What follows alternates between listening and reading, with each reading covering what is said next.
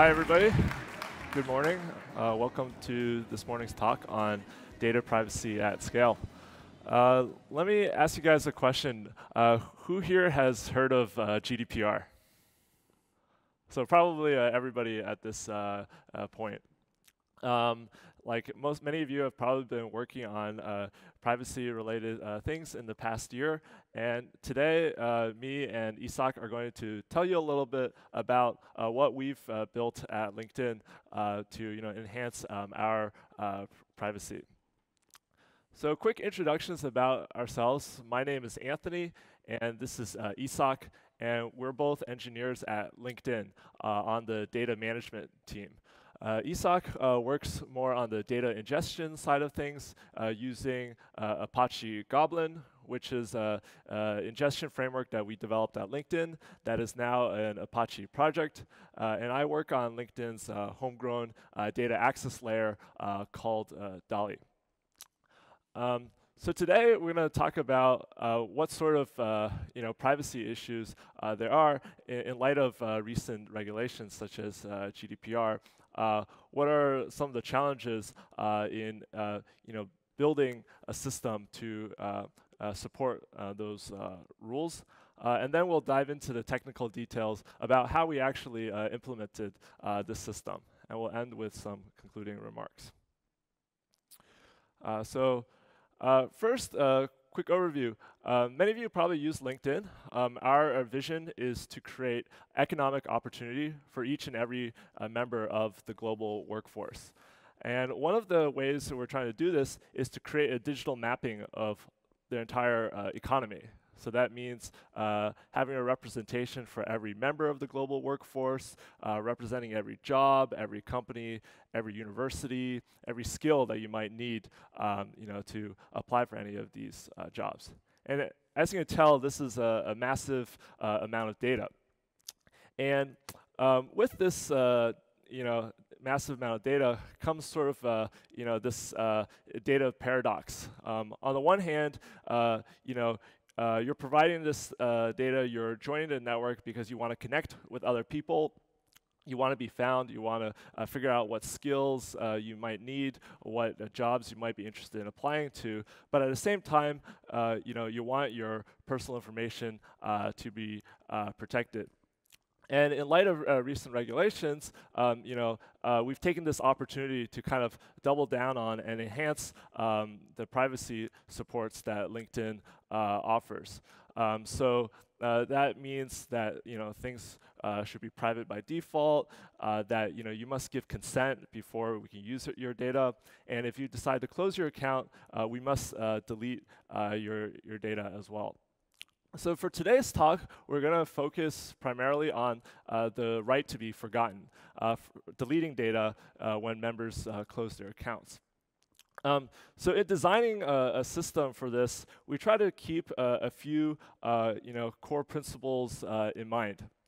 Given the large number of data sets at LinkedIn, we strove for our system to be easy to use, comprehensive, easy to detect and fix problems, and able to support many different types and formats of data.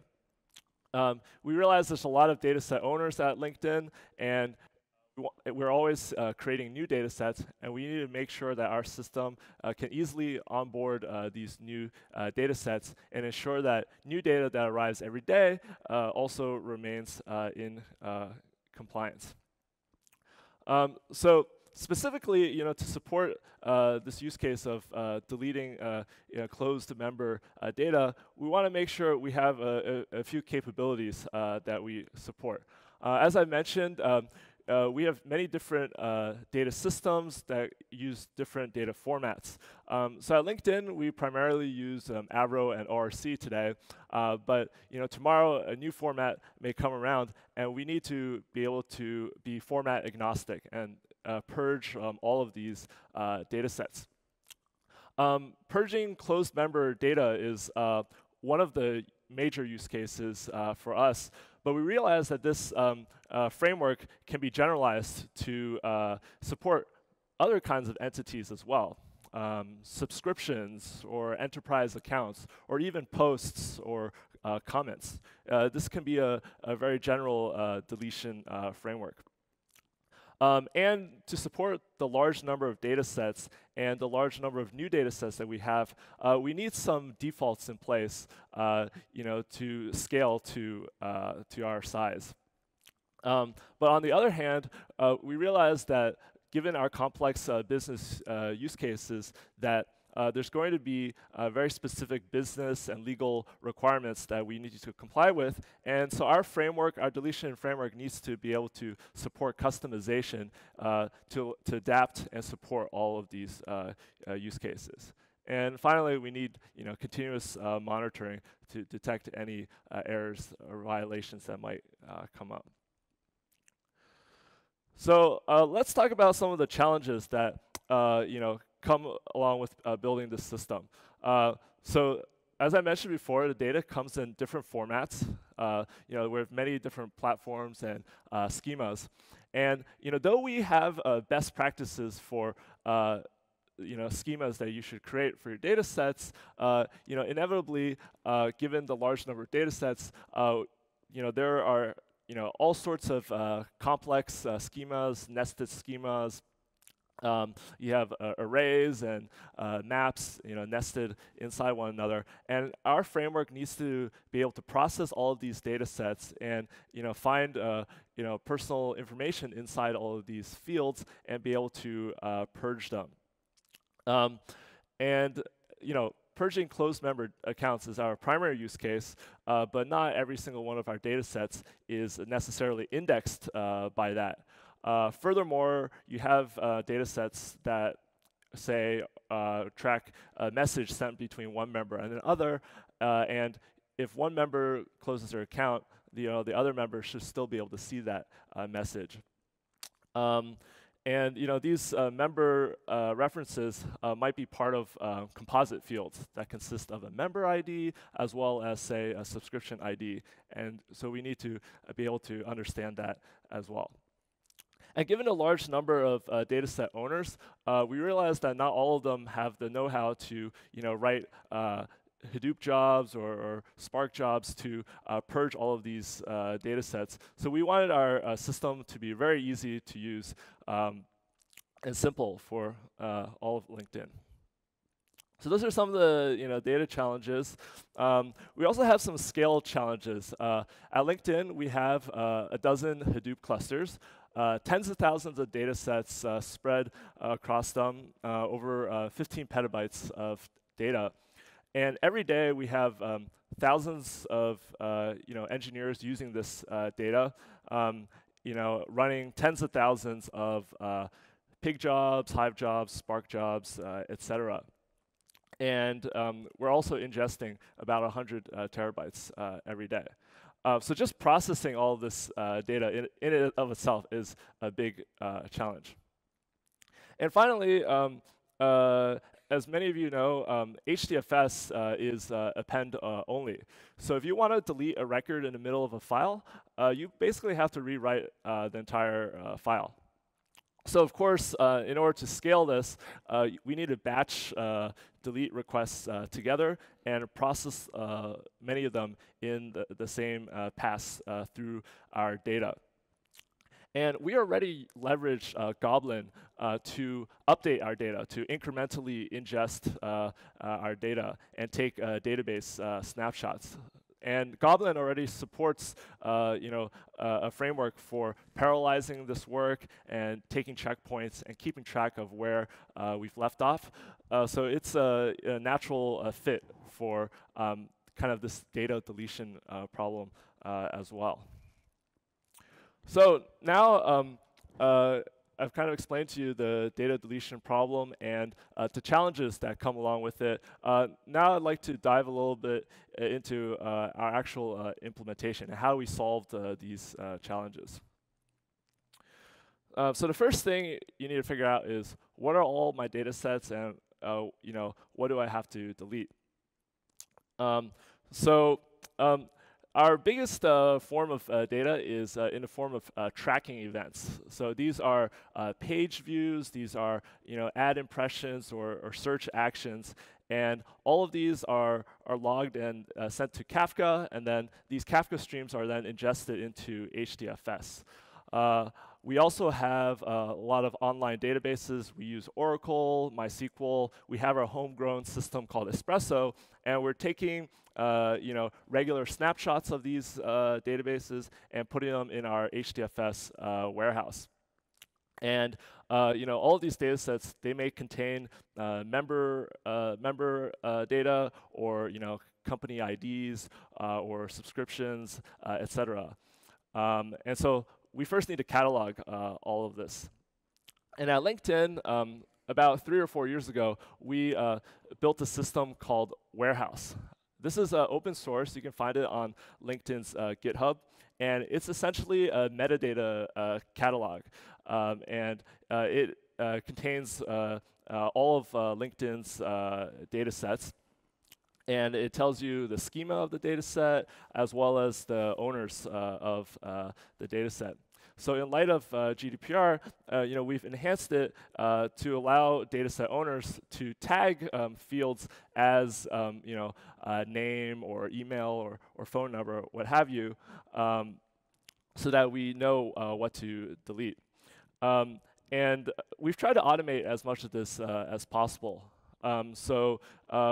We've built some machine learning models to kind of infer what these fields should be tagged with based on the content of those fields. And dataset owners can then sign off on that. Here's a picture of the warehouse UI. This is the member account registration dataset. And you can see that in addition to the member ID, we have their name and the time they registered. On the left here, you have kind of the schema, whether it's a numeric or a string field. And then on the right, you have these additional metadata tags, such as name or member ID.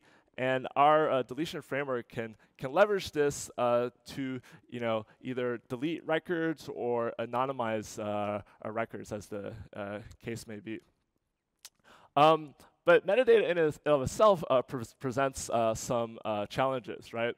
What if the metadata is incorrect?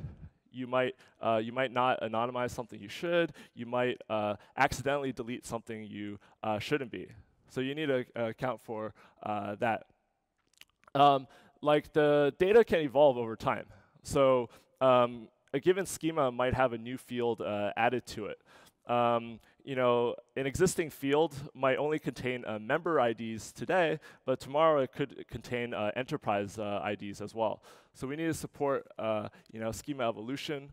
And as I mentioned before, the member IDs, they can be in all sorts of different formats, either numeric or in this URN format or some custom format, or nested inside other fields. So there's a lot of use cases that we need to support. So once you have this metadata, we need to know which members have closed their accounts, which subscriptions have been closed. And the way we figure this out is we have online applications emit Kafka events that tell us what to delete, which entities to delete. And we take these entities and we write them to a MySQL database, and we store them in a compressed bitmap. And then at runtime, when our purging framework is processing these data sets, we can then load this lookup table from our database, and then for every record, check if it's been deleted or not, and take appropriate action as need be. So now I'd like to turn it over to ISSAC, who's going to tell you more about how do we actually carry out the deletion process. ISSAC. Thank you, Anthony. So Anthony has talked so far on how we figure out which data sets perhaps need to be cleaned up, how do we know exactly which identifiers need to be deleted from them, which members or jobs? And it might seem that that's enough, that's already enough to do the cleanup. It turns out there are, if you want to support certain business operations, there are other things that you need. And so we get into how exactly do we delete, what does it mean to clean a data set? So we can start with a generic data set, a simple one that we can do default cleaning on. So we have some model data set that has a key that is a member ID. And in this metadata system, it has been annotated as a member ID. Well, we can actually fairly simply just, it's a member ID. We can load the lookup table that contains all of the identifiers that need to be cleaned up. At this point, it doesn't really matter why it needs to be cleaned up, just that it needs to be. And we can do a filter, pretty much. We're calling this a map join filter. If you've used Hive, you know what map joins mean in Hive. If you haven't, this means that this lookup table gets loaded in memory. The entire table gets loaded into memory. So we can scan over the data set and do constant time lookups in this lookup table. And that allows us to clean an entire data set in a single pass. And this works great for all of the, maybe 90% of the data sets where everything is clear. However, this is not the end of the story, because there are different business needs for other data sets. Maybe some of them we don't just want to delete records. Maybe we want to do some modifications to de-identify them. Or maybe even it's not actually trivial to find the member ID in one of these data sets. We have to run some complex operations over multiple fields to figure out what the actual member content in there is. And for this, we need to provide users with a way to tell us how to process their data set. We went for SQL in here as the grammar for users to tell us what to do with their data set. Why SQL? Well, it turns out that a lot of the data owners are not necessarily experts in Java. They may not know what the cost of certain operations are. But most data analysts know at least some SQL, and at least enough SQL to tell us, well, you can combine these two fields to tell me, to figure out what the member ID is. SQL, if you just want to project a few a few columns, it's very simple, but it's also very expressive if you want to do more complicated stuff.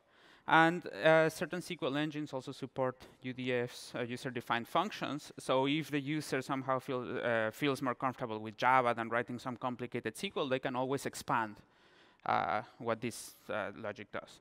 We support, we sort of divide these expressions into two kinds of expressions. Row filters, which just tell us, OK, given a row, you can apply this expression to get a Boolean, yes or no, this row should be filtered. And this is essentially a where clause. On the other hand, there are more sophisticated column transformations that say, sure, I want to keep this row. However, this particular field should be replaced by the result of this expression, and this other field should be replaced by this other result. In some way, this is a complicated select clause. We make it easier for users by they just tell us field foo needs to be replaced by the result of this UDF, for example. And of course, you can combine row filters and column transformations. You can compose multiple row filters. For example, you can say, hey, apply the default filter, but also apply these other filters.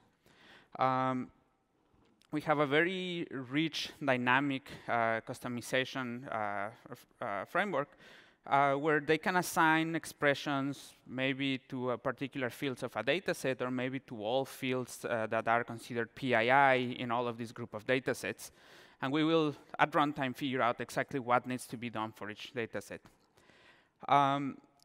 We do provide some templating, some UDFs that can be used for templating, like figuring out what the default value of a field is, figuring out the timestamp of a row, or perhaps being able to match every single PII field in any data set.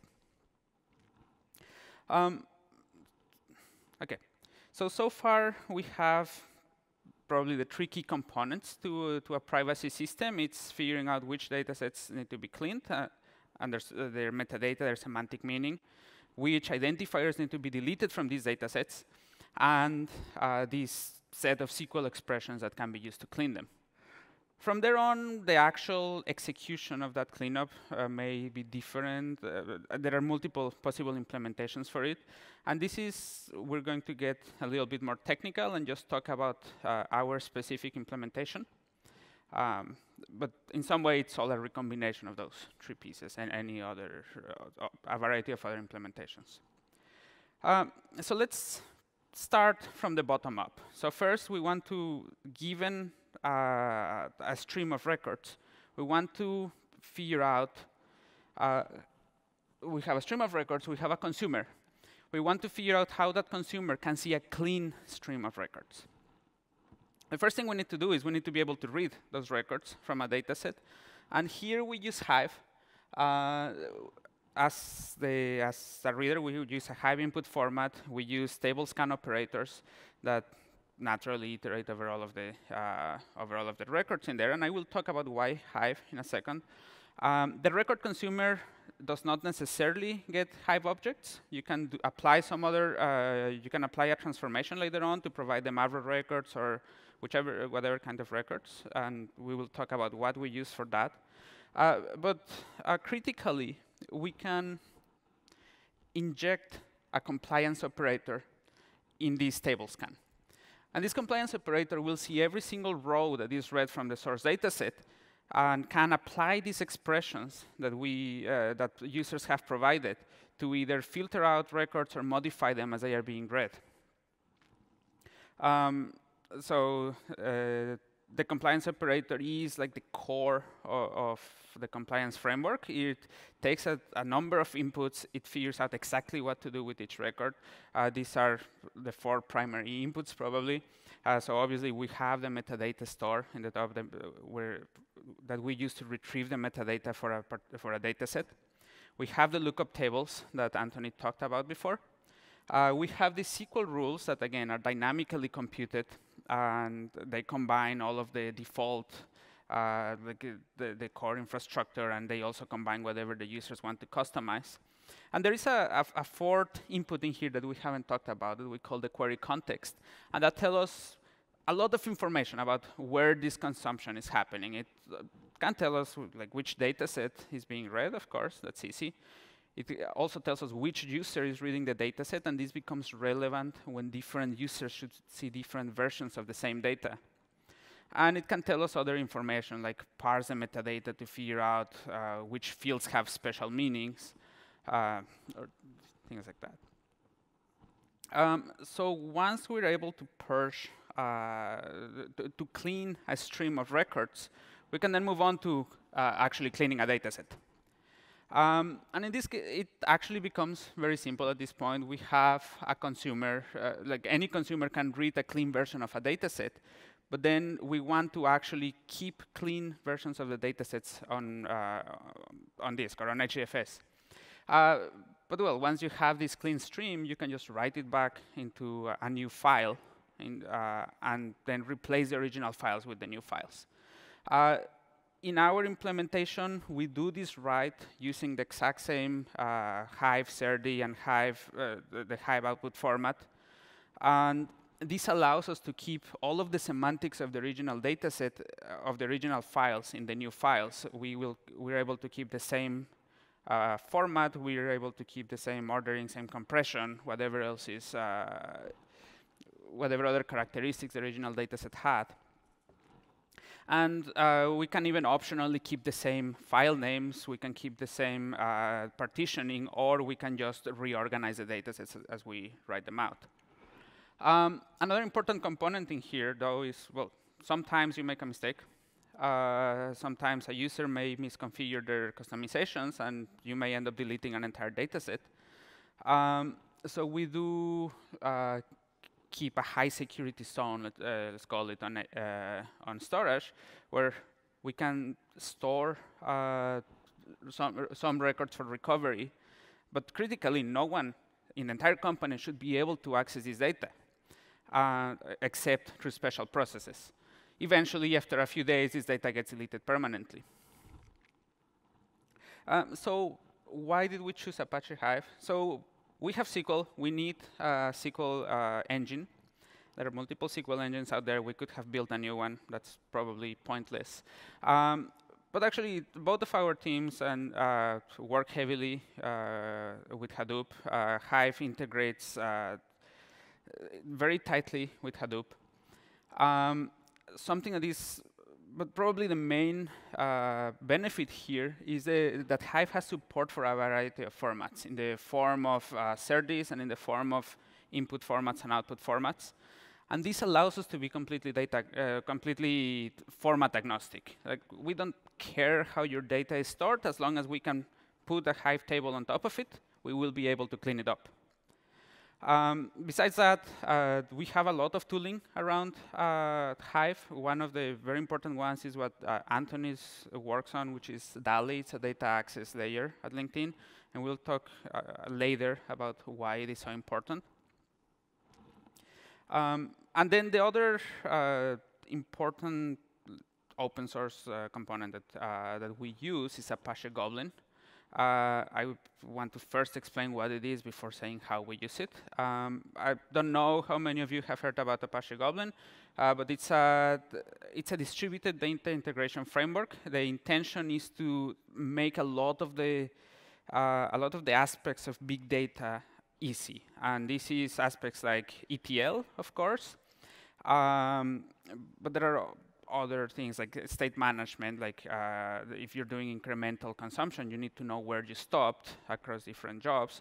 There is a lot of emitting enough operational metrics and events to know what's going on in your system, and to other things like data lifecycle, deleting the files, eventually deleting old partitions. And one of the very important parts of Goblin is that it allows you to mix and match different constructs. So you can have the same readers with different operators in the middle and the same writers. And in this case, the operator, our compliance framework is a Goblin converter, we call it.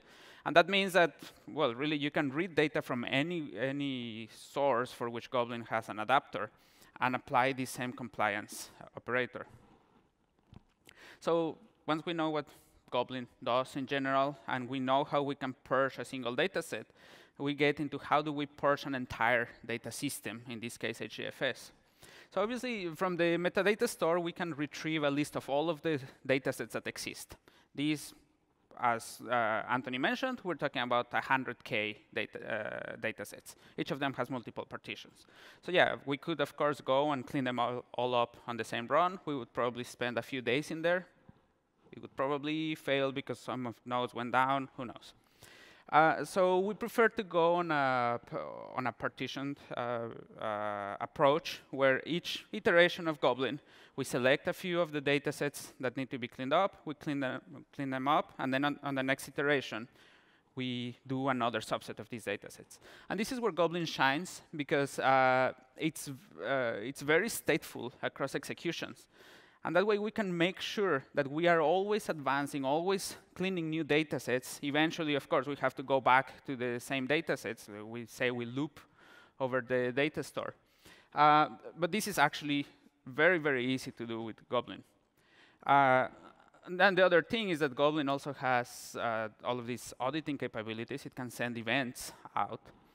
And it sends a lot of events. Two that are particularly important, I guess, are first audit events that say, at this time, we cleaned this data set, perhaps we deleted this many records, we modified this many records, we used this version of the lookup tables, or this version of the customizations. And this allows us to first make sure that everything is actually being cleaned. It allows us to detect when something has not been cleaned for a long time.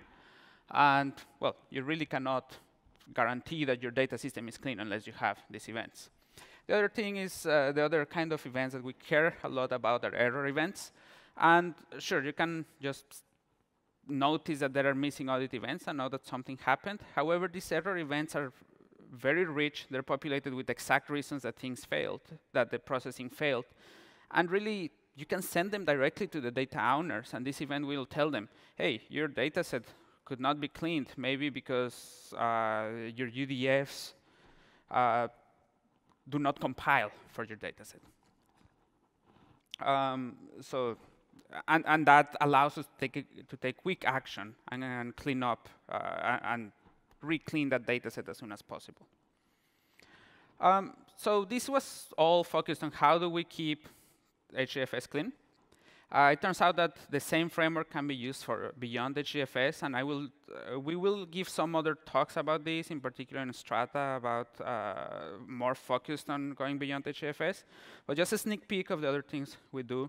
So one of the most powerful tools we have is read-side compliance. And this is, I mentioned DALI before. This is where DALI shows its full power. So just very quickly, DALI is a data access layer that we develop in LinkedIn. The point is to abstract away the details of the storage of datasets. So it doesn't matter what format the dataset is. It doesn't matter where it is stored. You simply, if you're a consumer, if you're either a Spark, a MapReduce, any kind of consumer, you create a DALI reader, you tell it, I want to read this dataset, and you will get the records.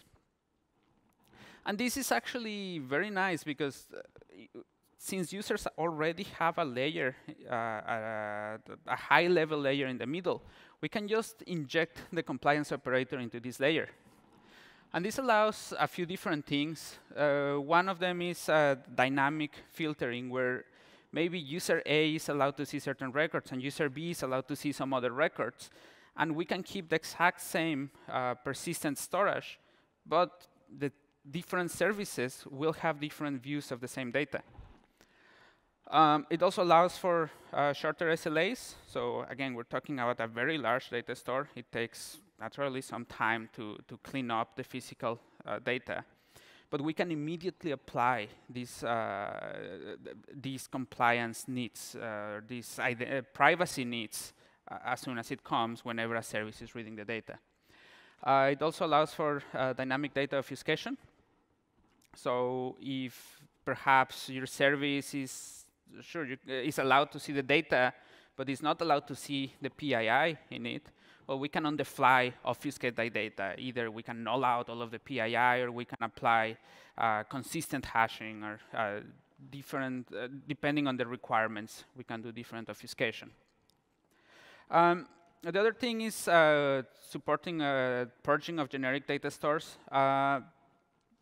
There are different data stores have very different semantics. Some are more appropriate for purging than others. Maybe if you have MySQL or Oracle, you can say just drop all the records where member ID equals 1, 2, 3. But some other data stores are not so easy. And Goblin is a very nice tooling here. Goblin has adapters for multiple data stores, and one of its first functions was to generate dumps of data stores into HDFS. So we can follow a 3-step process to clean a generic data store. So first, use Goblin to generate a full snapshot of the data. We run the same compliance framework. In this case, not to clean up that file, because that's useless. That's not the original file. But we can use the framework to identify which records exactly need some action on the original store. And then we can use Goblin, again, with that same adapter to apply those changes on the original store. Those changes, again, might be drop the row, delete the record, or they might be do some other changes. Goblin supports all of that for a few formats, and it's very easy to write new adapters for connecting to different stores. So just as a conclusion, let's go back to the initial tenets that Anthony talked about, like the 4 things that we want to be able to do with this compliance framework. So the first one is onboarding should be simple. And the way we solve this is, well, we use Warehouse for users to provide the metadata, and users can provide the SQL expression, so anyone can customize how their data sets are cleaned. Second one, compliance should be exhaustive. In this case, Goblin shines. Goblin keeps track of everything that has been processed. It emits a lot of rich events to let us know that everything is in order.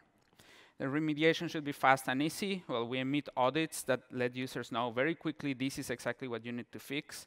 And then we have DALI so that as soon as that fix is done, readers will immediately see the compliant data.